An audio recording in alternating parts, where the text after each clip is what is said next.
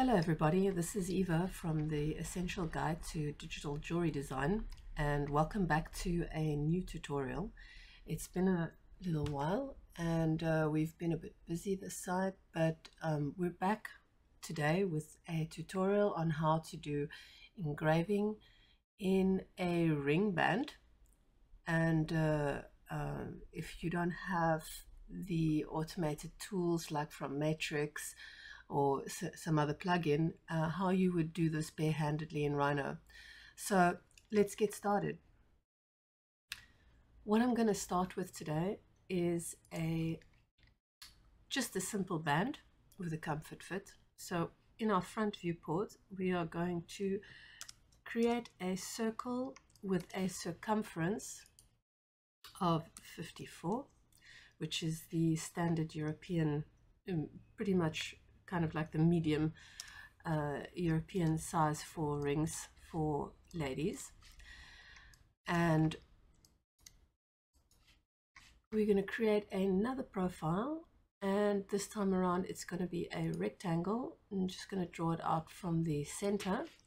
I'm going to go into my right viewport, and using my O-snap, I'm going to click on the bottom quadrant of my circle, and I'm going to draw that out. We're going to make that around about 6 millimeters wide. Yeah, that's kind of wide, maybe.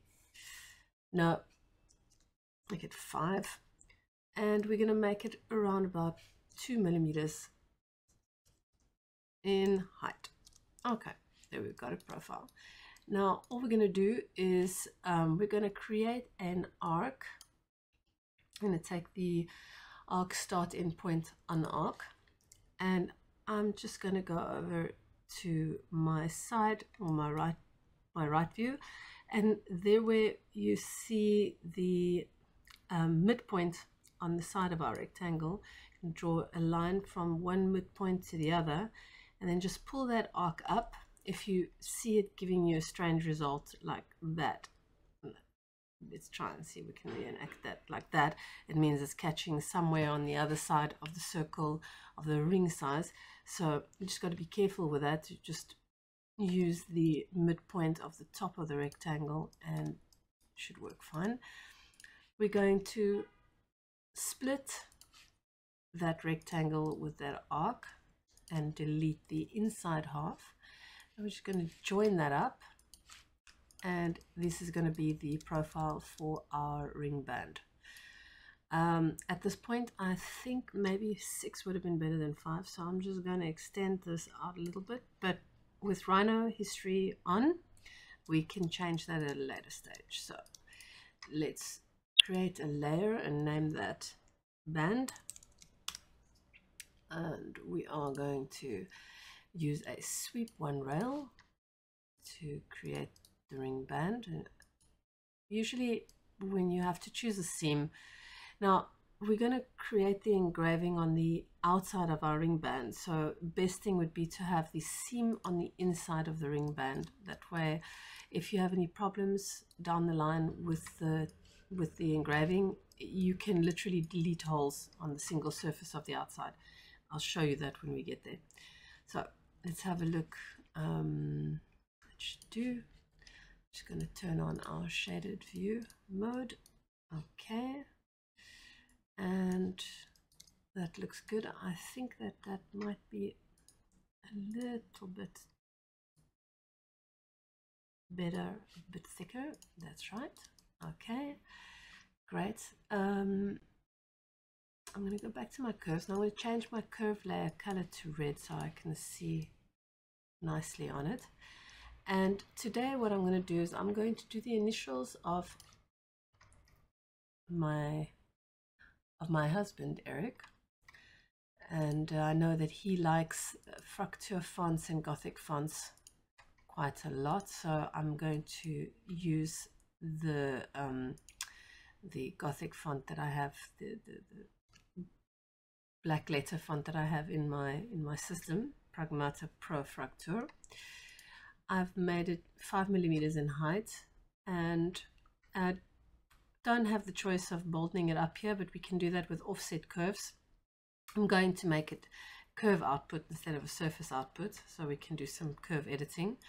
And I'm just going to drop those curves right in there. Okay, so the next thing to do here is to check these curves and see that they are not intersecting one another, or doubling up, or maybe looping.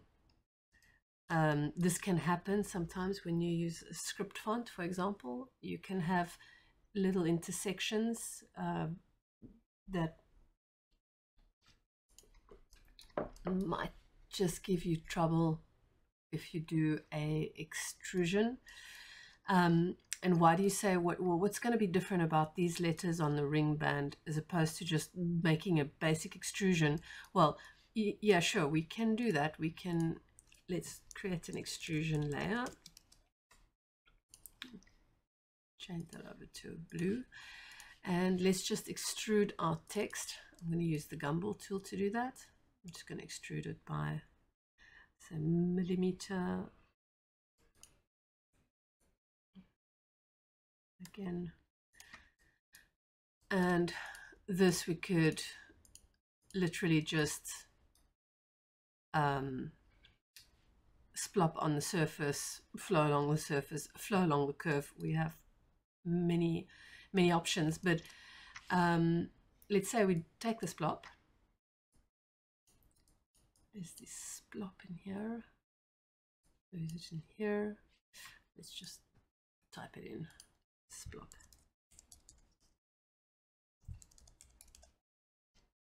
There we go. With the splop, you need to grab your object kind of in the center, draw that circular cage around it, and then just choose the surface you want to splop it on. And if I had to splop it on here,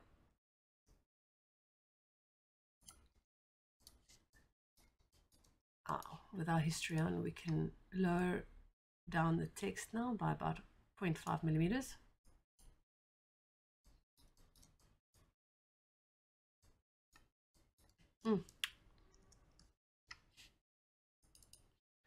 No, it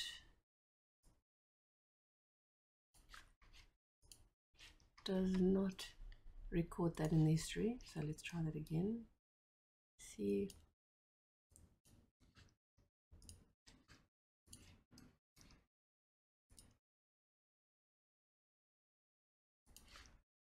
No, it's inside the surface of our ring. So if we had to go ahead and just boolean this out now,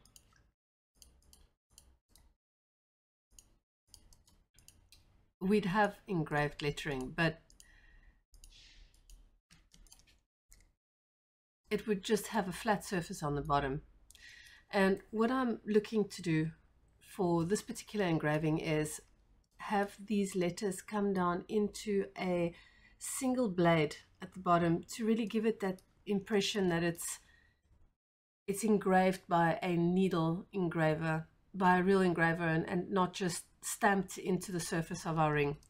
So let's go ahead and build that. And how will we do that? Well, first things first, we are going to need this surface, and we're going to need it flat. So we are going to roll the surface out, and for that we need to go to our Curves from Surfaces tools, and we need to smash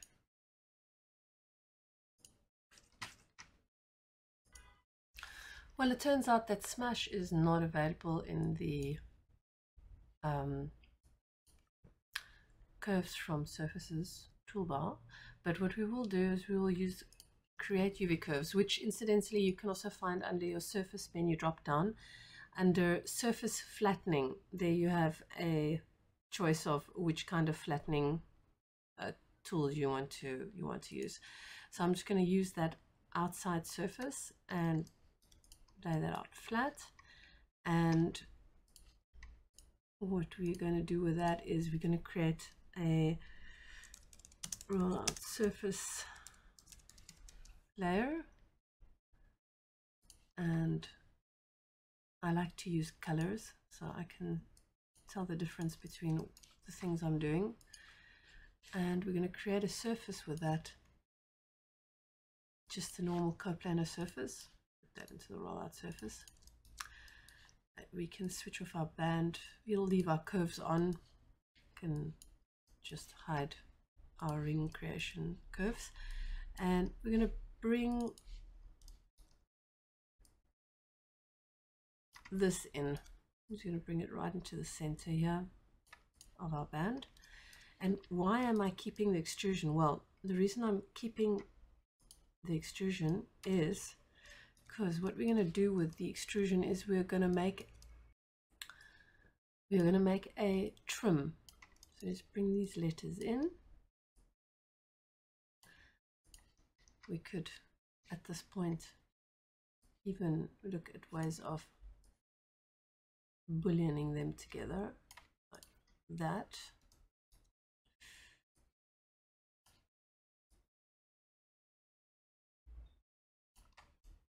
No, that doesn't work. And do that. That's too close. We'll move that a little bit away. Okay, that's good. And well, the next step. So what we can do at this point is split our surface with either the curves or with the extrusions. And I, at the same breath, I'm going to do the same with my letters. So I'm going to use the surface to split my letters as well. So you're just going to delete the top of our letters. And wait a second. And we're going to split these letters, but just remember to use the inside as well. Otherwise it's not going to split. And we delete those parts, and you'll have these little section here that we can also get rid of. That's left behind from the lettering. Okay, so what we're also going to do is we're going to take these letters and we are going to delete them. So what we're left with here now is something that's going to aid us in creating the engraving. And how it's going to do that is, well, first of all, we have the depth, which is around about 0.5 millimeter. And second, we have this surface on the bottom. So if I split my, explode my surfaces, I have these letters on the bottom here, right? So if you just invert this, I have that.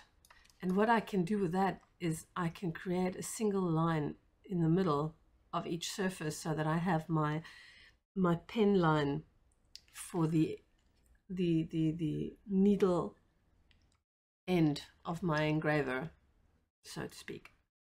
So what we're going to do is we're going to do exactly that. I'm in my curves. I'm going to take my polyline and I'm going to create a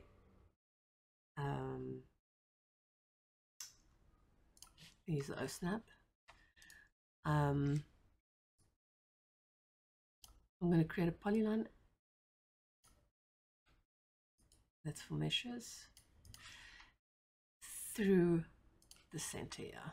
So I'm going to do that kind of freehand. Can always clean it up afterwards.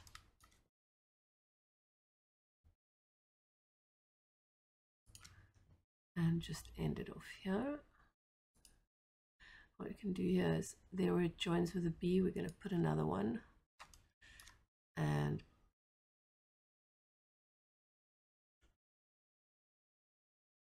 do the same here.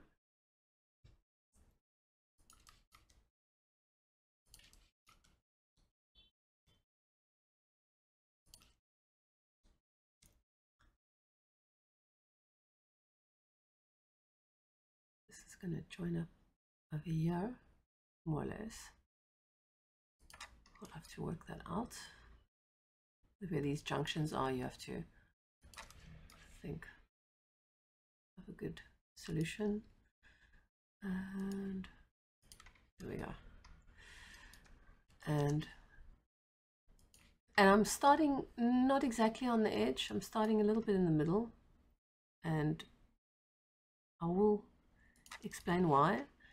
It's simply because what's going to happen is, there we go, move this over a little bit, and what will happen here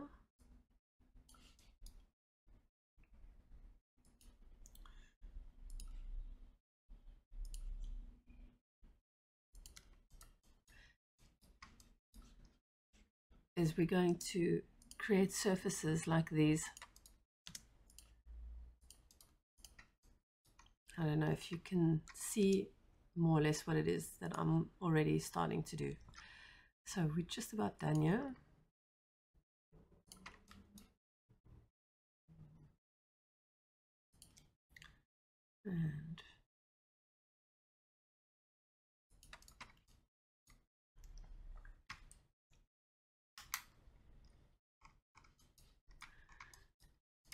And let's have a look at this from the perspective viewport. So,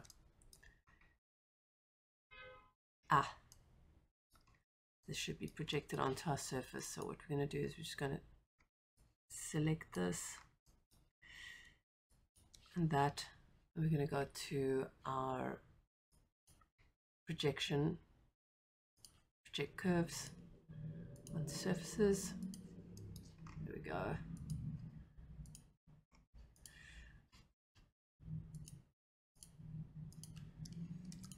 And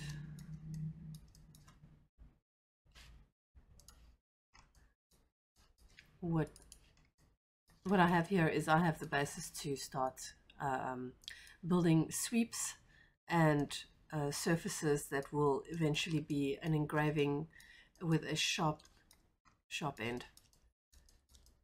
So I'm going to fast forward here at this point. So now I've drawn all the lines, and what you're going to notice about the lines I've drawn from our edges to our center line at the bottom, our needle edge, is that it's almost like working with a poly mesh. You need either 3-sided or 4-sided objects, and how we are going to work with those is literally like filling in the blanks. So just to start working on one, I just split the bottom line with the with these lines up on the surface, and I am going to just take one of 2 tools. For this I'm just going to use surface from 2, 3 or 4 edge curves, and I'm just going to create a surface here in our rollout surface. Okay. For the purpose of this, we can switch off color back faces. We can change that at a later stage. And as you can see here, slowly but surely, as you fill in each surface edge, you have a choice. You can use either your sweep 2 rails, or you can just use the surface from 2, 3 or 4 edge curves. And it's as simple as this, guys. That's what you're going to do. Now, this is fairly simple because I used a very straight font, so that means it's got a lot of straight lines. But what if you had a script font, for example? You'll have a lot more organic lines on your surface. You'll have a lot more double curves and degree 3 curves. Same principle, but you will probably find you'll be using the sweep more often. What's important is that you have this curve at the bottom, this line or curve at the bottom that gives you your depth, and that you have your edge on top here, and that's why we use the extrusions to cut that out. Could have used the curve as well, but the extrusion gave us the depth, which is great. And I'm just going to fill in this and come back to you when it's done.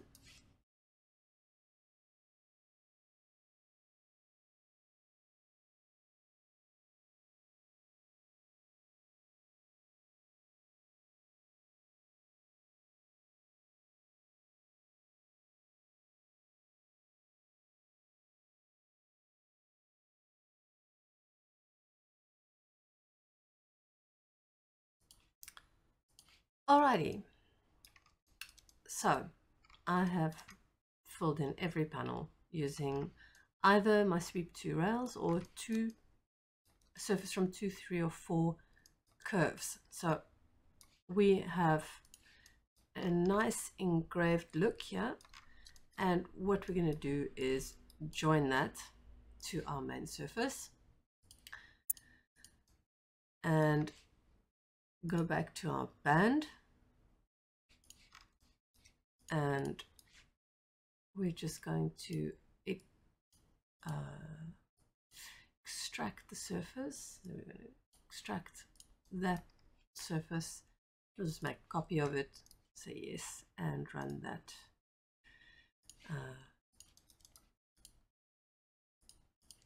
Okay, and our seam is at the bottom here. That means that seam there will correspond with the edges on both sides of our rolled out surface. So let's do this. I need to create a surface on which this is flowing along. I have two ways of doing this. I can either use this entire surface as it is joined here and just wrap it around the outside of this ring and join that to the rest of the ring, or I could literally just separate the engraved lettering and just flow that along the surface here and then trim it out or bullion it out. But in this case, what I'm going to do is I am going to use that surface to flow this entire surface along. So I'm going to take the original curve that we have here, and I'm going to create surface from that. So create another coplanar surface. So here you'll see I have two surfaces lying on top of one another. I'll just change the color of the other one. You see they are non-manifold. They're lying on top of each other. And I'm going to choose my surface with the text. And we're going to go into our deformation tools over here and use flow along surface. And at this point, I'm going to choose the bottom left-hand corner here, which means that I would have to choose the corresponding left-hand corner over here for our target surface. And there we go. You can hide that, or we could literally just bring the band into our rollout surface layer and switch this off and take that original layer off. Wait a second. We need to explode, delete. Now we're just going to join everything together again.